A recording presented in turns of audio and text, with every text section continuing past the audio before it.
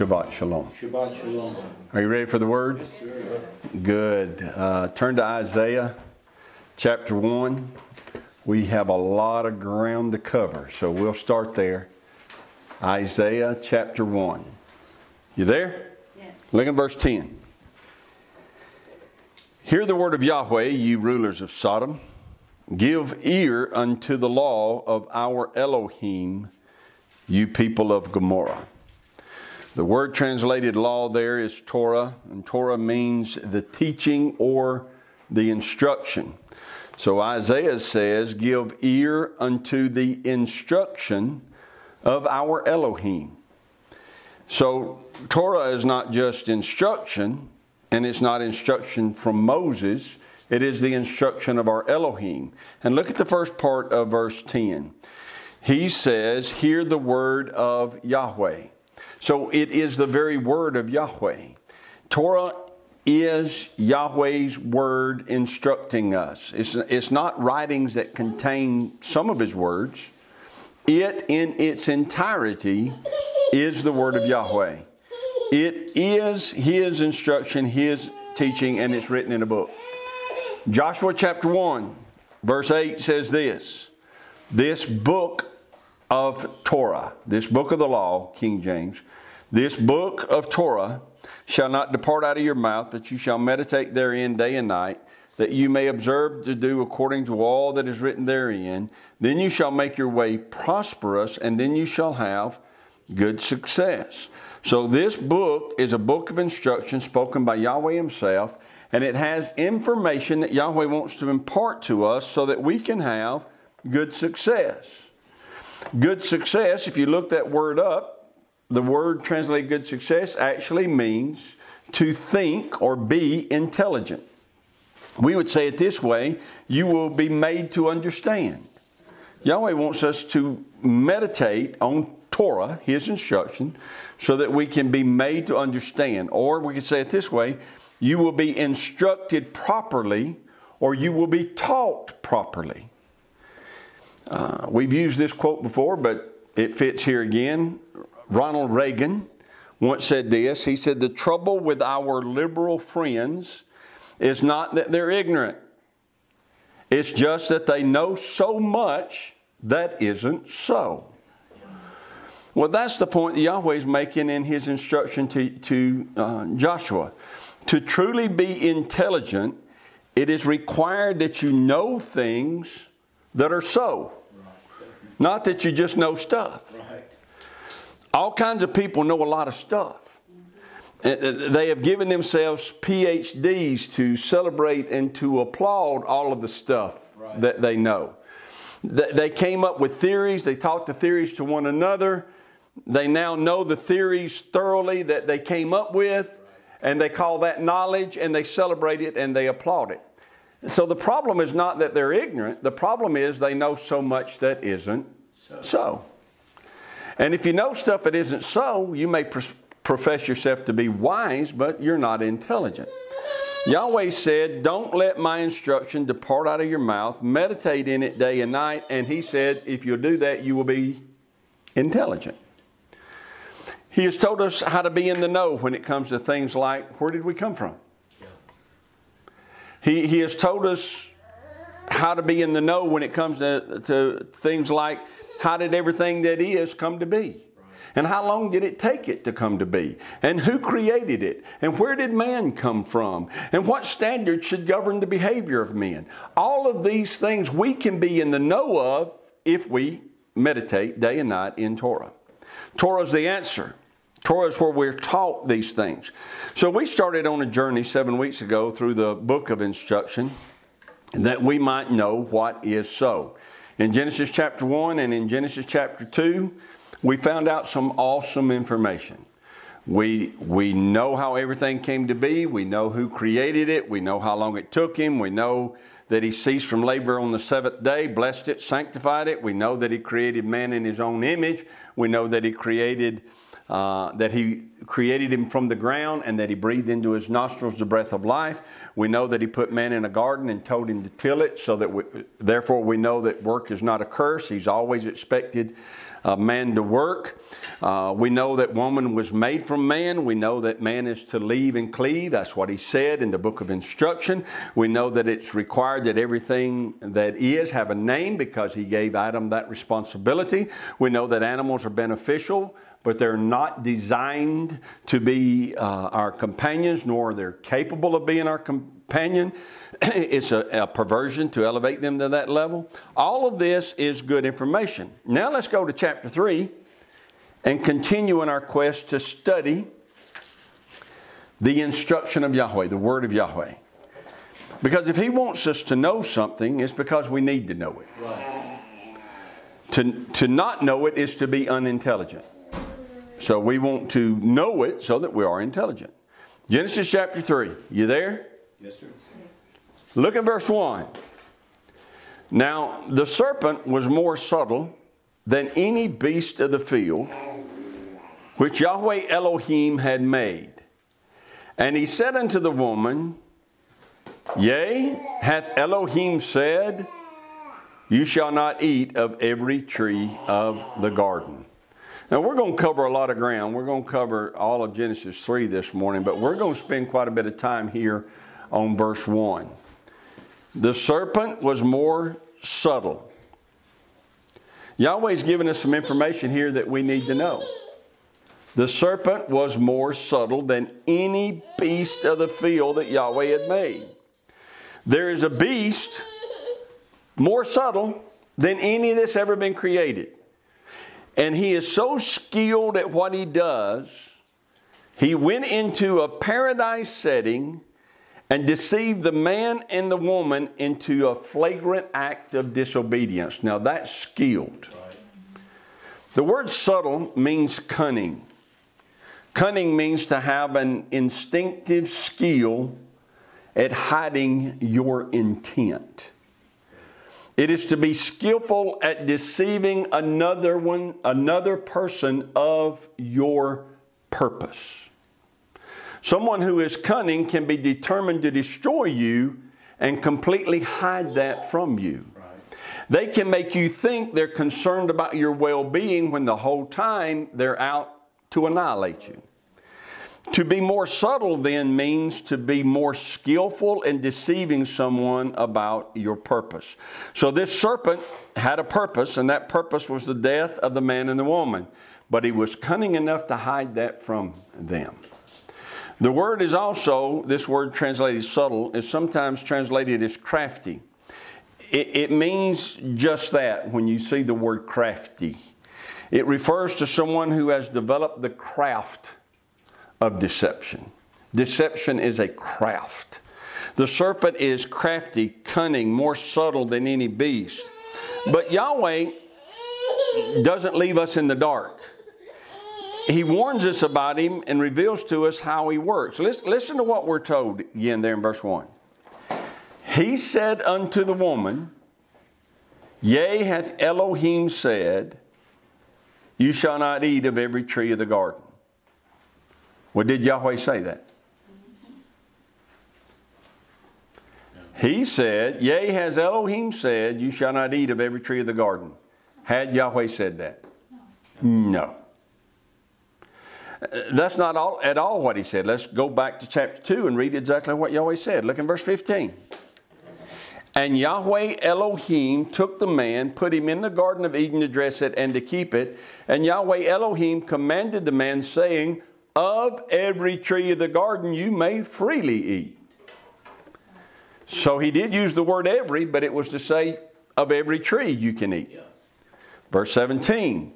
But of the tree of the knowledge of good and evil you shall not eat of it, for in the day that you eat thereof you shall surely die. So the serpent's quote is a blatantly false quote. Yea, he says, has Elohim said, You shall not eat of every tree of the garden. It's not that he doesn't know what Yahweh said. He does. So why would he twist it to make it sound so horrible? Let me give you two reasons. Number one, it is the craft of the serpent to speak of Torah as being either uncertain or unreasonable. When he brings up Torah to you, he wants you to think it's either uncertain or it's unreasonable. Do you remember it was said here that he was cunning and crafty? When you hear the word crafty, don't think sneaky.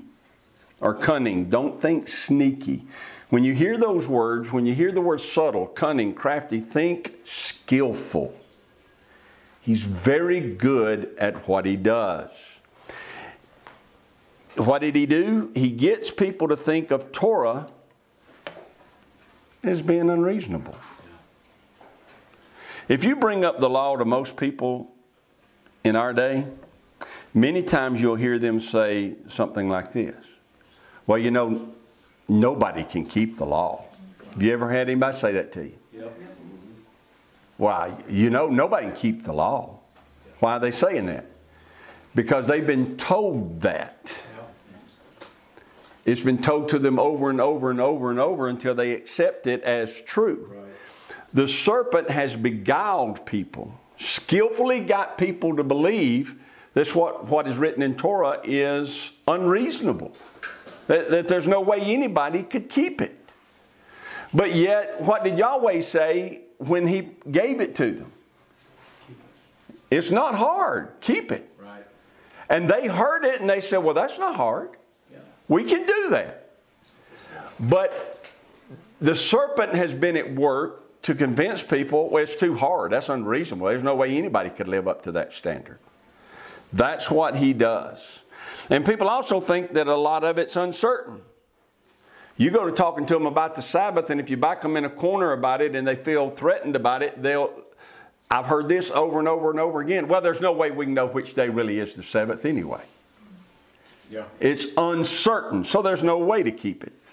This deception has come about because that old serpent works on the minds of men to get them to think Torah is uncertain and unreasonable. So, number one, the reason he twisted this so badly is because the words of Yahweh, he wants them to sound uncertain and unreasonable. Number two, he twists the words of Yahweh into things that are blatantly false or takes them out of context because the truth's not in him. Right. We saw exactly what Yahweh said. He said, you may freely eat of every tree in the garden, but of the tree of the knowledge of good and evil you may not eat. When the serpent brought it up, he said, indeed, or yes, indeed has Yahweh said that you cannot eat of every tree of the garden. So the first thing he does is wants to make what Yahweh said sound unreasonable. Next, we have to understand that he wants us to not that he wants us to understand. The next thing we got to understand is not only is he trying to make it sound unreasonable, but we got to understand that when he talks, there is no truth in him when he talks. All right? He could not repeat the truth and try to get her to not believe it. Listen to that. He couldn't repeat the truth in its context and then try to convince her not to believe it. That wouldn't work. He's more skillful than that. You remember, some of you do, the show Happy Days? Oh, yeah. Remember Fonzie? Did you ever see any of the episodes where he was pushed in a corner and had to say he was wrong? That's it. He could not say, I was wrong. He'd say, I was brr, brr, brr. And his body had just shut down. He could not ever admit he was wrong. We live in a day and time now where you can go YouTube bad if you don't know what I'm talking about. Fonzie, say wrong. You can pull it up. Well, that's multiply that time infinity and you understand this serpent. There's no truth in him. He just can't stand to utter the truth. Not sure he's capable of it unless he takes it out of context. He did not say to the woman, in other words, pay attention to this. He did not say, did Yahweh tell you that you're not to eat of the tree of the knowledge of good and evil? Because he knew Yahweh had said that. Right. That was truth. Right. So he's not going to come at it from that perspective. He can't utter truth. For Yahweh's words to come out of his mouth, he has to twist them. He'll either twist what is said, or he'll try to make what Yahweh said seem unreasonable. Let's look at a couple of passages in the Gospels that will help us to see this nugget of truth. Look in John 8 chapter. John chapter 8, look in verse 44. You are of your father the devil, and the lust of your father you will do. Now he's going to talk about this father whom he calls the devil. He, the devil, was a murderer from the beginning, and abode not in the truth, because there is no truth in him. When he speaks a lie, he speaks of his own, for he is a liar and the father of it. So listen carefully. He was a murderer. What was he trying to do to the man and the woman when he came and talked to them? Kill them. Kill them. Murder them. That's what he's trying to do. He murdered the truth so that he can murder them. Messiah said he abode not in the truth. That is, he refused to continue in truth. At some point, he made that decision. He's not going to continue in truth. Messiah said there's no truth in him. None. Zip. Nada. No truth means that he can't quote truth and let it stand on its own. He's got to either twist it or take it out of context if he's going to talk about it. He cannot refer to it unless he's doing that and lying about it. Messiah said he speaks lies because that's who he is. He is a liar.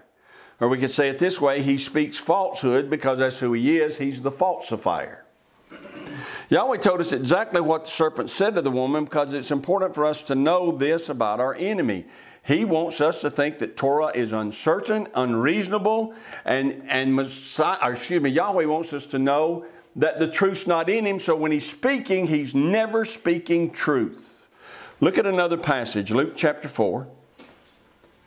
Messiah said this about him, the truth's not in him. So look in Luke chapter 4 and let's read this, understanding that. Verse 1, Yeshua, being full of the Holy Ghost, being full of Ruach HaKodesh, returned from Jordan and was led by the Spirit into the wilderness, being 40 days tempted of the devil. And in those days he did eat nothing, and when they were ended, he afterward hungered. And the devil said unto him, If you be the Son of Elohim, command this stone that it be made bread. And Yeshua answered him, It is written, that man shall not live by bread alone, but by every word of Elohim. He went to the instruction book to get instruction on how to deal with this temptation. Verse 5. And the devil, taking him up into a high mountain, showed him all the kingdoms of the world in a moment of time. And the devil said unto him, All this power will I give you, and the glory of them. For that is delivered unto me, and to whomsoever I will give it. If you therefore will worship me, all shall be yours. What did Messiah tell us about him in John chapter 8? He was a liar. He can't tell the truth. Truth's not in him. He's a liar. And the reason he lies is because that's who he is. Then how is it that for decades we have read this passage and we have thought and we've been taught that the devil was telling the Messiah the truth here? Can't be. He's not telling the truth. He's lying. How do I know he's lying? Because the truth's not in him. Right. When he said, All this power will I give you, for that is delivered unto me, and to whomsoever I will give it, he's not telling the truth. All this power does not belong to him. Nothing's been given to him. He doesn't have anything to give away except lies and misery. He has deceived people into believing that he has possession of things that he does not have possession of at all. Right. The earth and the fullness thereof are Yahweh's. When Paul said that Satan is the god of this world, 2 Corinthians chapter 4, he wasn't saying that he is God over the world. He's not God, period. Right. He's not God over anything. Paul used this phrase, God of this world. He was acknowledging that many people have been blinded by him and deceived by him, and they think he is a God when he's not. They're worshiping things that they think are God, and they're not. But they're actually worshiping an old serpent who is not a God. Right. So when this old serpent told Yeshua, all this power will I give you, for that is delivered unto me, and to whomsoever I'll give it, he was lying. I know that the word of faith and Pentecostals and other denominations teach that man gave Satan authority in the earth. But that's a doctrine that's based on trying to interpret a lie that Satan told. Nowhere else are we told that it was given to him. The only one who said he has it is him. Right. And he's a liar. Right. Yeah. Anyway. The only thing that's ever been given to him is a promise he's going to be destroyed. Yes, sir. That's all that's ever been given to him. Look in verse 8. And Yeshua answered and said unto him, Get thee behind me, Satan, for it is written, You shall worship Yahweh your Elohim, and him only shall you serve. Went back to the instruction book. But notice that notice that Yeshua did not say, Well, I know it all belongs to you, but I'm going to take it back one day. No. Why didn't he say that? Because what the devil was saying was a lie. Right. He rejected the idea that anyone could be deceived into worshiping anybody other than Yahweh. Also notice he put that slithering beast back in place. He said, You shall worship Yahweh your Elohim, and him only shall you serve. He's reminding that beast he's nothing but a created being. Right. Verse 9. Here's the part I really wanted us to read. And he, the serpent, the devil, brought him to Jerusalem, set him on a pinnacle of the temple, and said unto him, If you be the son of Elohim, cast yourself down from here. For it is written, He shall give his angels charge over you to keep you. And in their hands they shall bear you up, lest at any time you dash your foot against a stone. And Yeshua answering him, It is said, You shall not tempt Yahweh your Elohim. And when the devil had ended all the temptation, he departed from him for a season. What the devil attempted to do here is precisely the same as what the serpent did in the garden. He wants to make Yahweh and his instructions seem unreasonable. He said, It is written, He shall give his angels charge over you. Well, he's quoting Psalm 91. He's saying to Messiah in Psalm 91, it says that they'll bear you up in their hands and you won't even dash your foot against a stone. He's saying to the Messiah, surely you realize that's unreasonable. You don't believe that. Nobody could believe that. If you do believe it, throw yourself off the top of this pinnacle and see if they catch you. Well, Messiah teaches us something very important here. If there's something written somewhere that we might not yet fully understand, then what are we supposed to do? Go back to the book of instruction and get our instruction from there. If you're looking at Psalm 91, meditating on it, and the devil is trying to bring up questions and doubts and concerns, fine.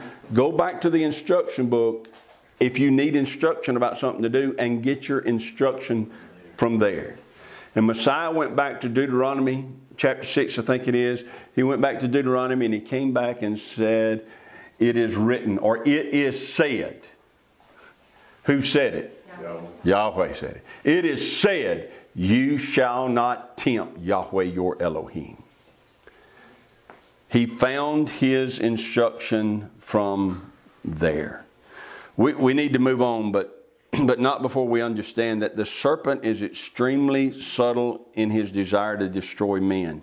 He's skillful at getting men to think that Yahweh is in some way uncertain or unreasonable. And if he can get men to think that, then men will think they'd be better off if they ignore what Yahweh said.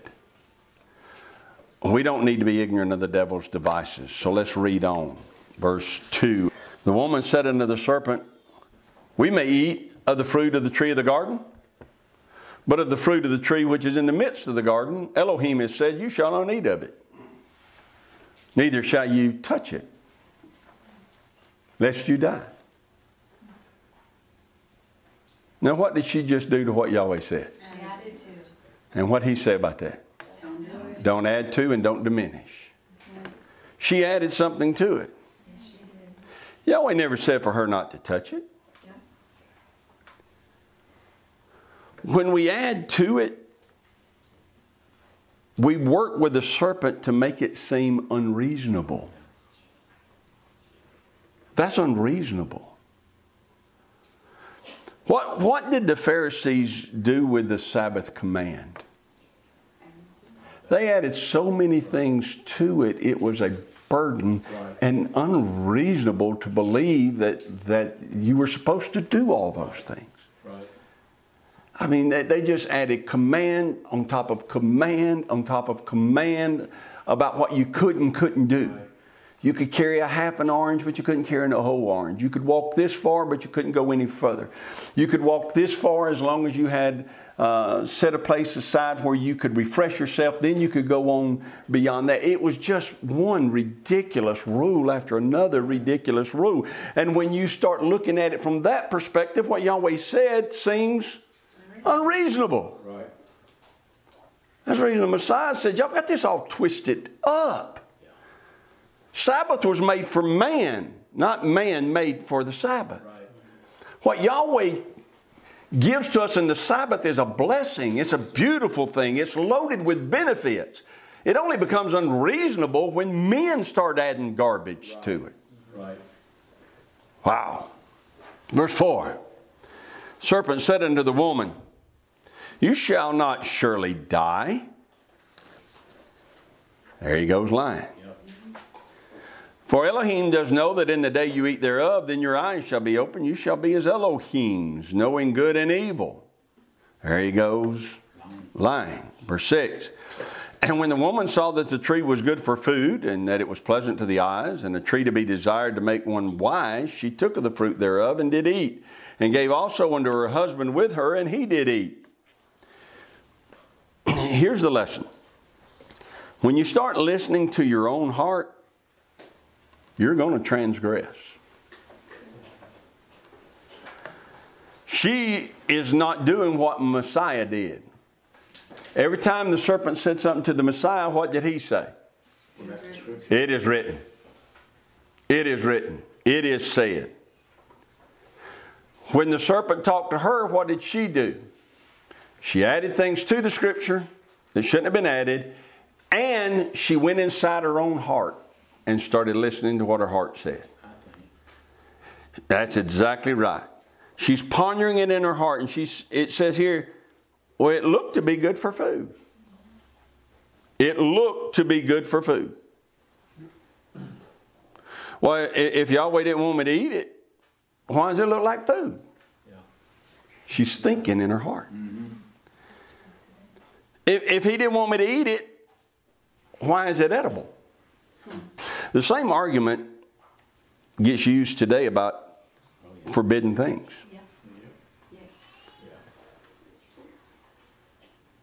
Why does it seem so edible if I'm not supposed to eat it? Right. Why does it taste so good? Right. Right? It says here in verse 6, it was pleasant to look at. When she looked at it, it was beautiful to behold. Actually, the word pleasant is desirable. It was desirable. It was something to look at and desire. A tree to be desired, and there that word translated desired there means to delight in. She saw that it was a tree to be desired. It was a tree to delight in, not something you ought to shun. It was to be delighted in. In her thinking, it would be unreasonable and wrong to not find delight in it. Why? Why did she think it was a tree to be desired? What's the next phrase say? To make wise. To make one wise. I ought to delight in that because it will make me wise. You want to take a wild guess at what Hebrew word was used here that's translated wise? Would you be surprised to find out it's the exact same word translated as good success in Joshua chapter 1 verse 8? In other words, she looks at this tree, goes pondering in her heart, and she says, you know what, if I eat of that, it'll make me intelligent. She convinced herself that the intelligent thing to do was eat. She convinced herself that the fruit from a forbidden tree is what would give her true intelligence. What tree did she eat of? Knowledge of good and evil. The tree of the knowledge of good and evil. Here is the deception of mankind. Mankind is deceived into believing that they are more equipped to determine what is good and what is evil for themselves. They do not need somebody else to tell them.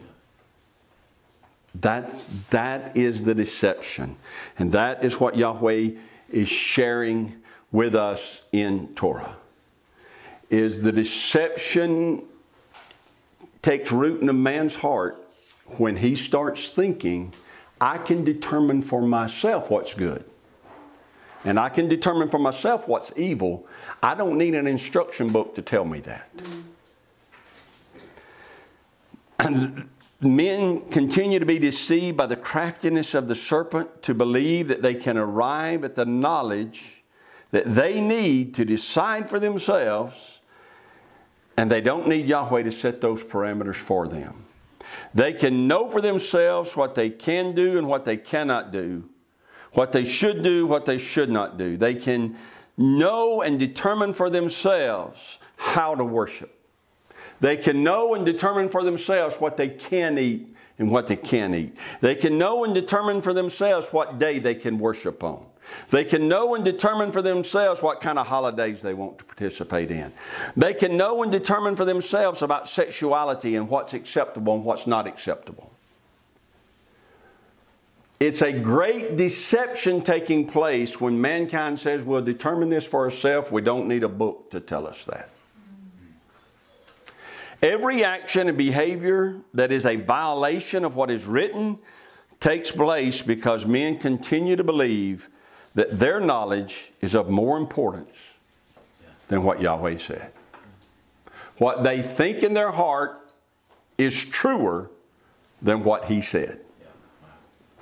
If your doctrine, your worship, your behavior violates or opposes or ignores what is written, the subtle one got to you.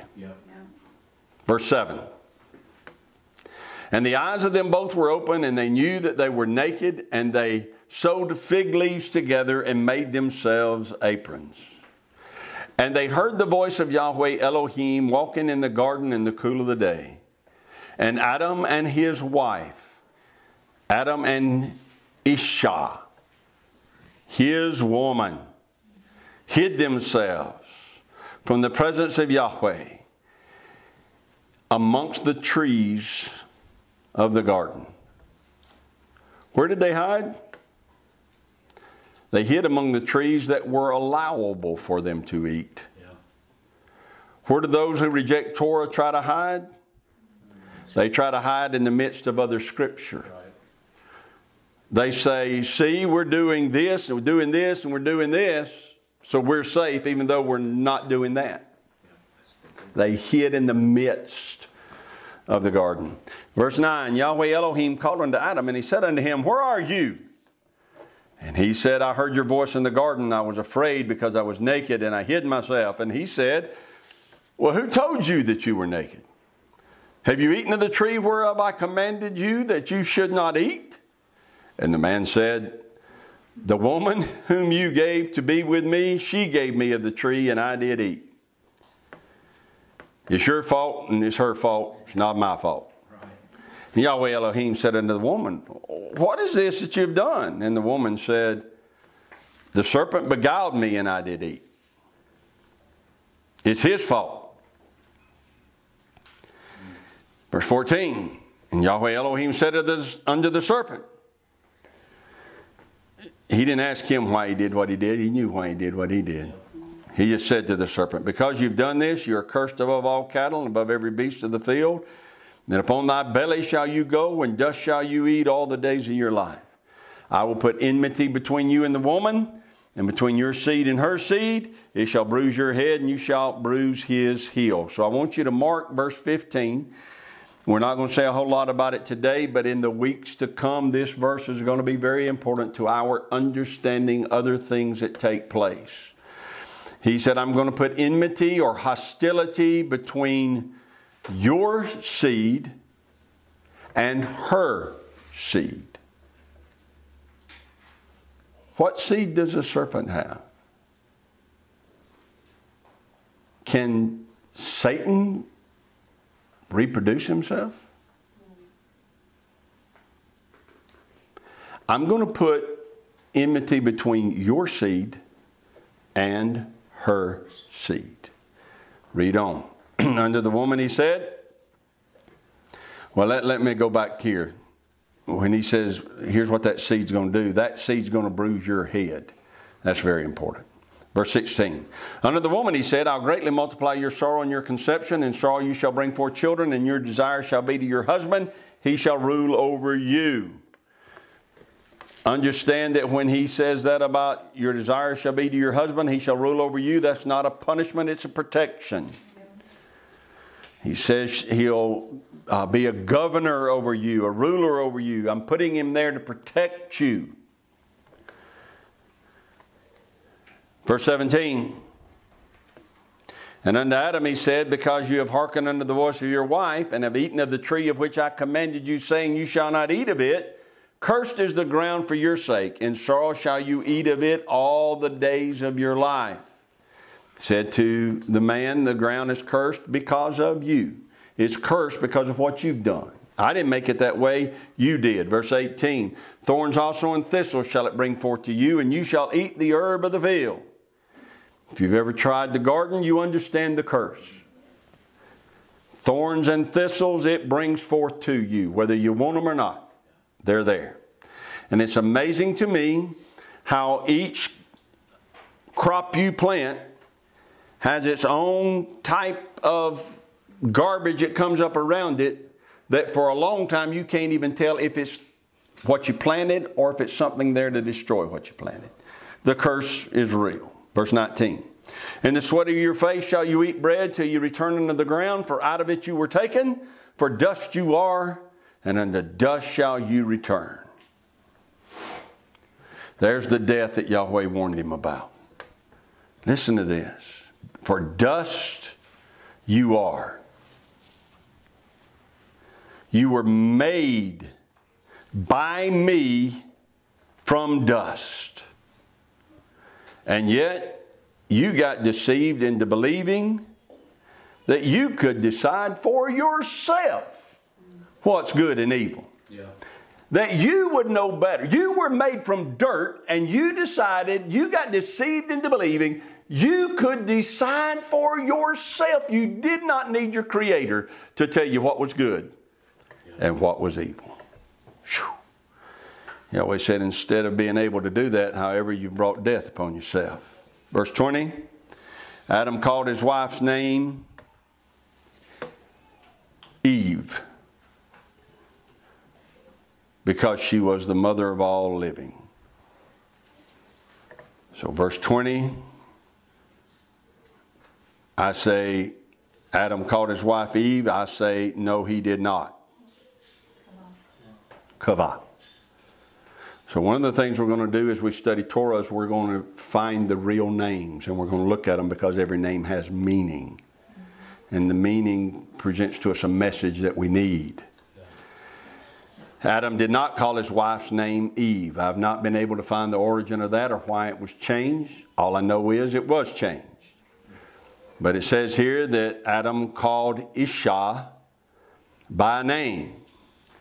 He called this woman who he had just always referred to as my woman. He called her Chava. Does anybody remember what Chava means? Life giver. Life giver. In the midst of all that was going on, what an awesome act by Adam. Yeah. When everything around them was about to change for the worse. When he could have berated her, even though he did the same thing, he could have berated her for being the instigator of it and said to her, look what you did. Ate us out of house and home. Look. Instead, he said, from this day forward, I'm going to call you the life giver. The giver of life. Why? Because he heard Yahweh talk about that seed.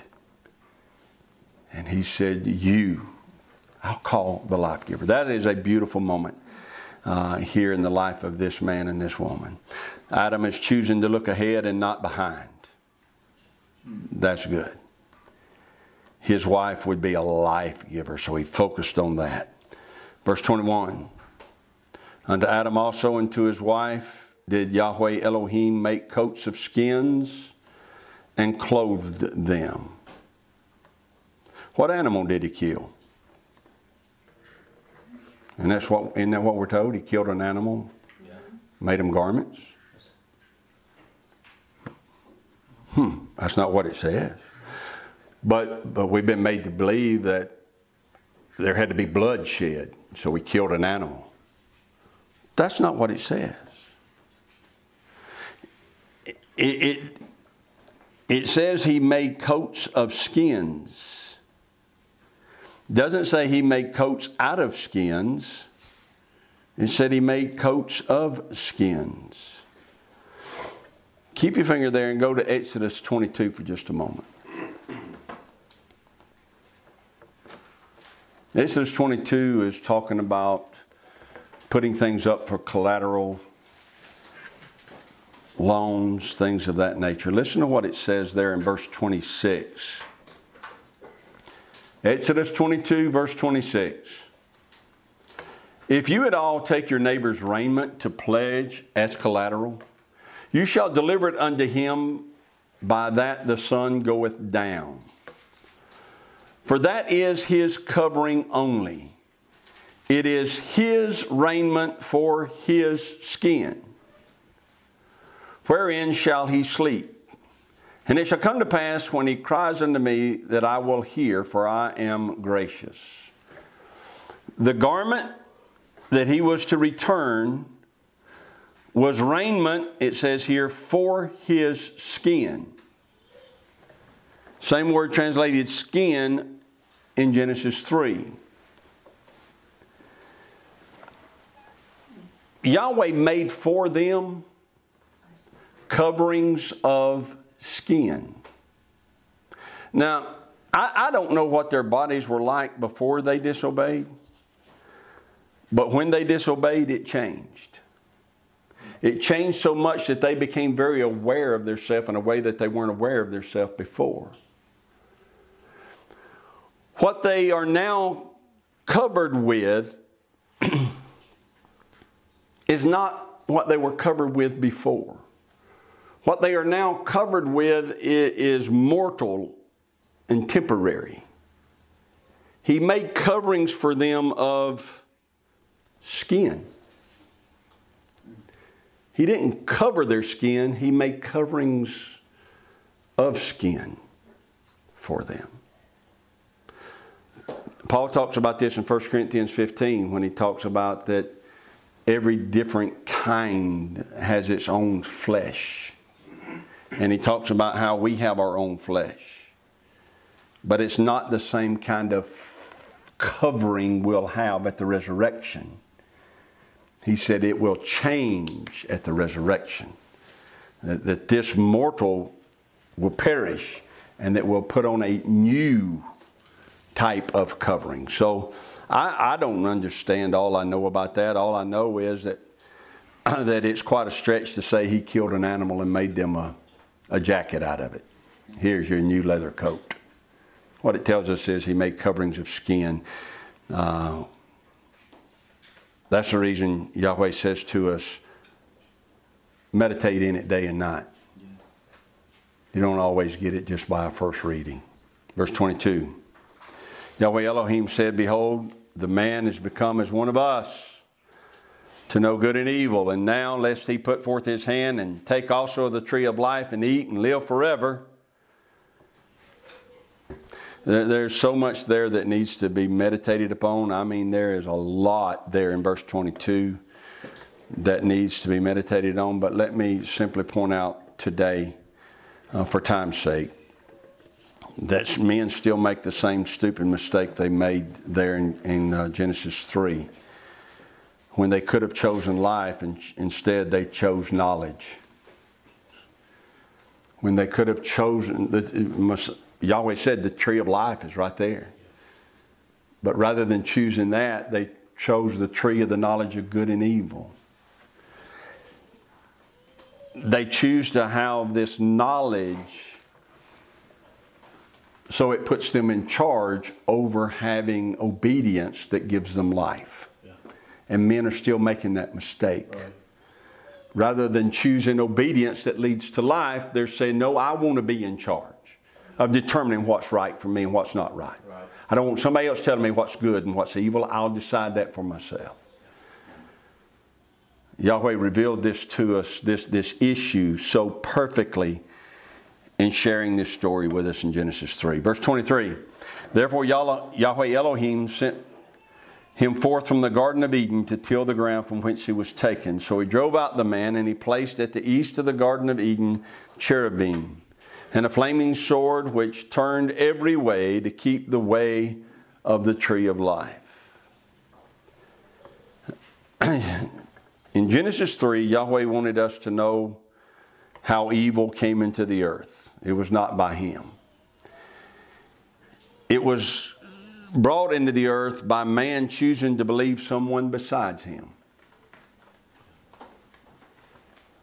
Well, yes, he believed someone beside him, but that serpent's very subtle. Well, yeah, he is very subtle.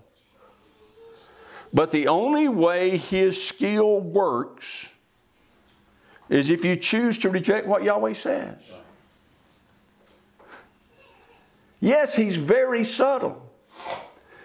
But we are not ignorant of his devices, and we're not in the dark. Yahweh gave us instruction. And the subtlety of the devil, the craftiness and skillfulness of the devil only works if you choose to believe what he's saying over what is written. Right. Yahweh laid that out for us in Genesis 3, and it still applies throughout all of mankind. Right. It's still the same issue. Are you going to believe your own heart, what the serpent is telling you, or are you going to believe what is written? That's the information we need. Yes, sir. Stand to your feet. Yahweh bless you and keep you. Yahweh make his face shine upon you and be gracious to you. Yahweh lift up his countenance upon you and give you peace. As his name is put upon you, so shall he himself bless you.